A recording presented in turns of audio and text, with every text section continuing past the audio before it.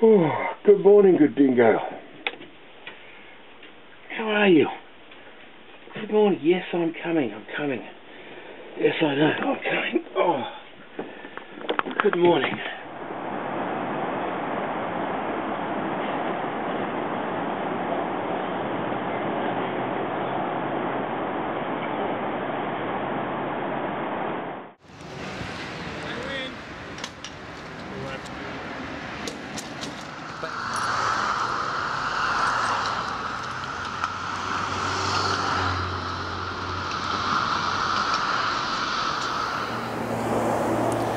It's 8:26 a.m.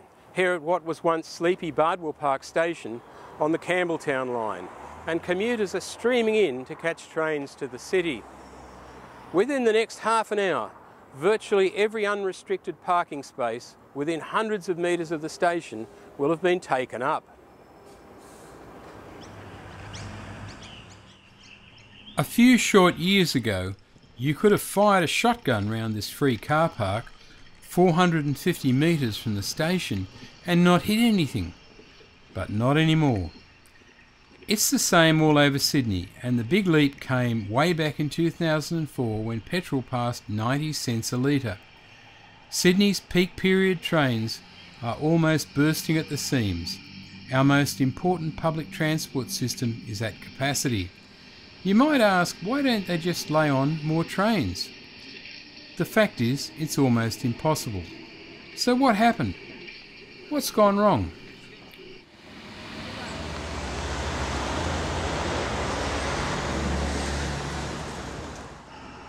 Conventional crude oil production peaked around 2006.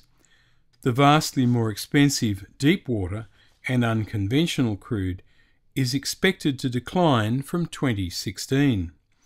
Petrol is becoming more and more expensive. The age of cheap motoring is over.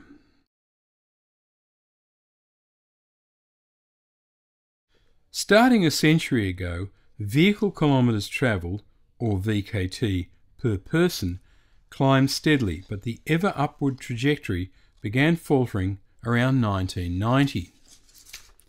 Australians are getting out of their cars, and 2004, when petrol passed 90 cents a litre, was the turning point. In 2004, VKT per person began a historic decline. It's now back to 1993 levels. It's important to note that this trend set in a full 4 years before the GFC. Total car passenger kilometres have been flatlining for 8 long years. The only thing stopping total VKT from declining sharply, as has occurred in the US, is the mining boom and population increase.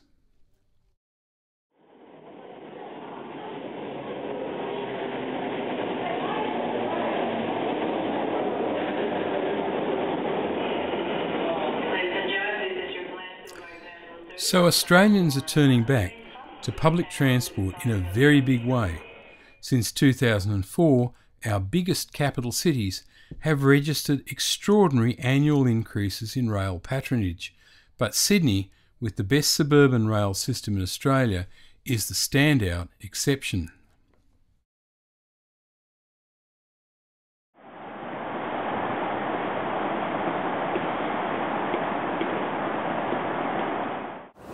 But here's the problem.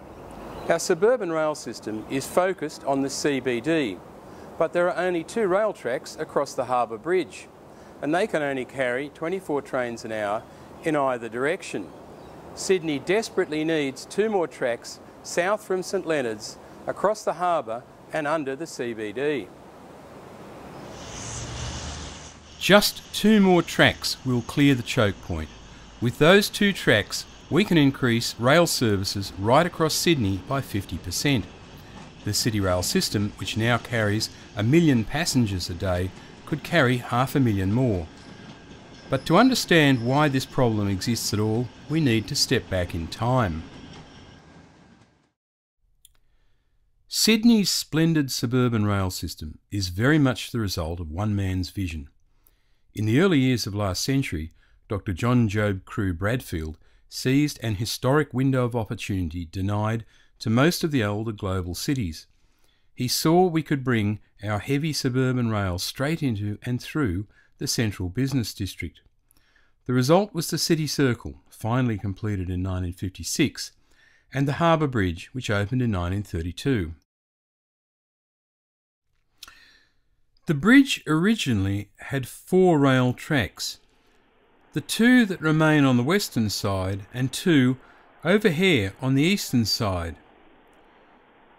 The eastern tracks carried trams that terminated at Wynyard, but it was envisaged that they would eventually be used by heavy rail serving the North Shore and the northern beaches. The eastern track tunnels to Wynyard, seen here, still exist, their entrances bricked up beneath the later structure carrying the Cahill Expressway. There are 3 possible ways to get extra rail tracks across the harbour: on the deck of the bridge, on a new platform slung under the deck of the bridge, or in a tunnel. In the energy-poor future, we'll probably need all 3 solutions. The problem with a tunnel isn't just the big price tag. Unlike road traffic, rail needs very flat gradients, so a rail tunnel has to start descending a long way back from the harbour. That in turn makes it very difficult to insert any new stations. Reclaiming the bridge's eastern lanes for rail would avoid both those problems. It's the cheapest, quickest, simplest solution. Here's how the choke point can be cleared for a reasonable price. There's space in the existing rail easement for 2 extra tracks from Chatswood to St Leonards. From St Leonards, new tracks would reach North Sydney Station in tunnel. The new tunnels would connect to North Sydney Station using the existing stub tunnels that were left for the never-built Northern Beaches line. From North Sydney Station, the tracks would pass over the Bradfield Highway to the reclaimed eastern lanes by a bridge in a similar location to the original Eastern Tracks bridge.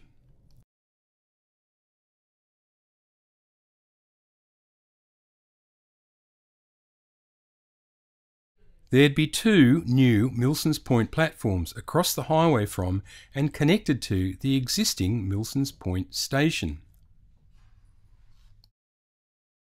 2 rail tracks would be restored on the eastern lanes of the bridge, and these would reach Wynyard Station by the now unused original rail tunnels.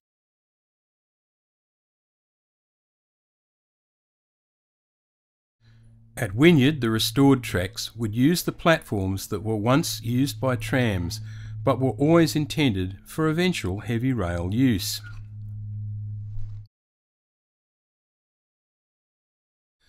From Wynyard, the tracks would descend to the reserved rail corridor under Pitt Street.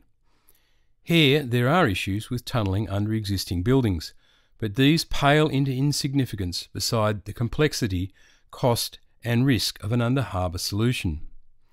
As the tunnel made its way towards Central, there's the possibility of a new station at World Square.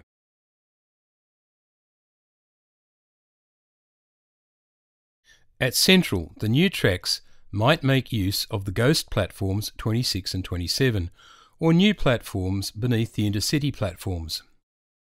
South of Central, the through city line would split with one route in tunnel to new stations at Sydney University and Prince Alfred Hospital. This route would surface to join the main western line near Stanmore.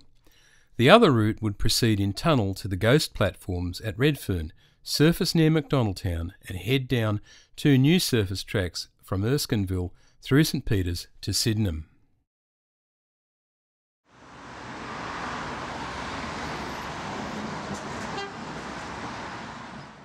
So if rail reclaims the 2 eastern lanes of the bridge, what will happen to the cars? With commuters desperate to switch to public transport, every extra train load crossing the bridge will remove around 10 single-lane kilometres of traffic from the Bradfield Highway. That's like a line of traffic stretching from Lane Cove to the CBD. And that's just one train. Imagine how an extra 24 trains an hour would cut road traffic. 2 more tracks will remove more than 2 lanes of traffic. The 50% capacity boost 2 more tracks will unleash means, for example, a suburban station with 4 trains an hour could have 6 trains, one every 10 minutes. And the price tag? Well, if we're guided by the actual cost of comparable recent projects here and overseas, rather than insanely inflated estimates from New South Wales Treasury and greedy consultants who stand to gain from the projects they price, we should be looking at under $3 billion. That's a small price for unlocking 50% more capacity in the City Rail system. With the price of energy rising relentlessly, it's a public transport boost we need right now.